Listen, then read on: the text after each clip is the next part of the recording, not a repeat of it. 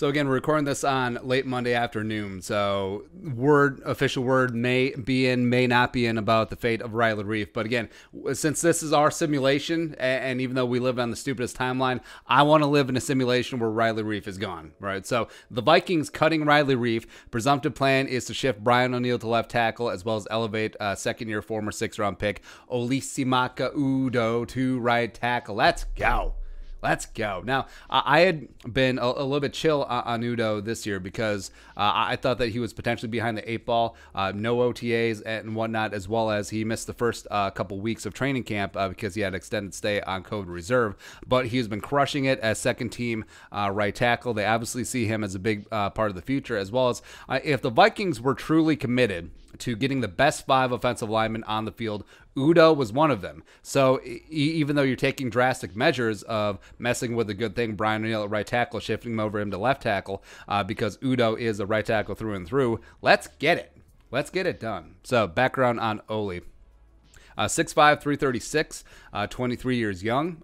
Started 45 games for Elan, all at right tackle. Was a first-team FCS All-American his final season, 2018. Insider note, so Adam Zimmer coached against him in the Shrine Bowl, so he's like, hey, you know that massive dude from a small school? He's going to be really good. Rick, go pick him up. Combine, just monster numbers, had a really nice 40, 95, 95th percentile for wingspan. So long arms, he's huge. He's got man-sized strength, already was ready for the NFL game. As well as I think that his footwork was really underrated. Vikings took a 6th-round flyer on him, paired him up with 4th-rounder Drew Samia. Everyone and their mom had a lot more hype for Samia, except I've talked about this offseason. My love for Oli Udoh.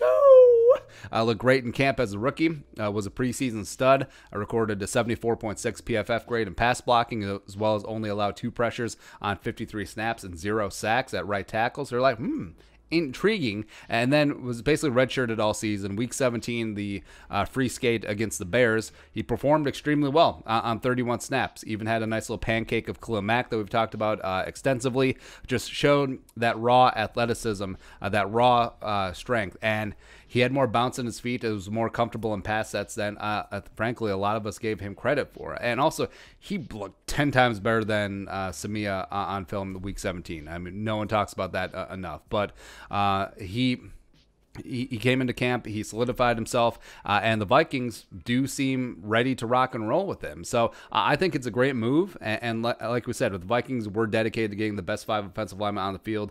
Oli Udoh is going to be one of those guys, but the problem is I didn't see Oli necessarily kicking out to left tackle. Potentially, he would have been fine as a guard, but I think that the Vikings, they understand that Brian O'Neill has experience at left tackle. Oli Udoh's only played right tackle, only played right tackle, only played right tackle.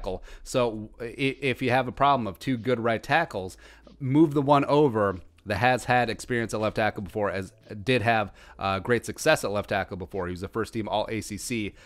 Brian O'Neill was his final season at Pitt. So I can't wait to see Oli Udoh destroy things at that right tackle spot, as well as so we heavily criticized the Vikings dicking around with Ezra Cleveland, the 2nd-round pick out of Boise State, experimenting with him at guard, where there's some issues with him at guard. Does he play with enough leverage? Can he do this? Can he do that? Now, obviously, he can add size and strength. But if the Vikings' plan all along was to part ways with Riley Reef in a salary cap move, as well as move Brian O'Neill to left tackle, move Oli Udoh to right tackle, which I don't, if you told me that was a long-term plan, I don't believe it, since the first snaps that Udoh got at right tackle, first-team right tackle, and Brian O'Neill got at first-team left tackle was Sunday.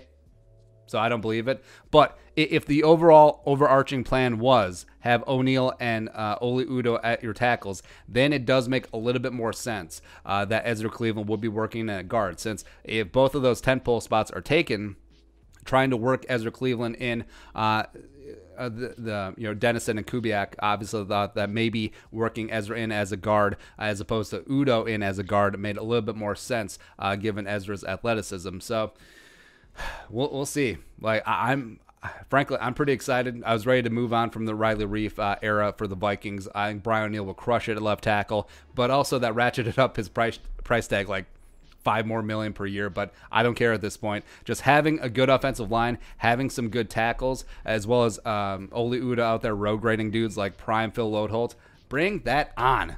Bring that ish on. Let's go. Woo! All right, so your thoughts. Oli Udoh, starting right tackle for the Minnesota Vikings. Let us know in the comment section below. Subscribe for daily Vikings takes. Want to support that work? Pull us on the Venmo. But until next time, Skol.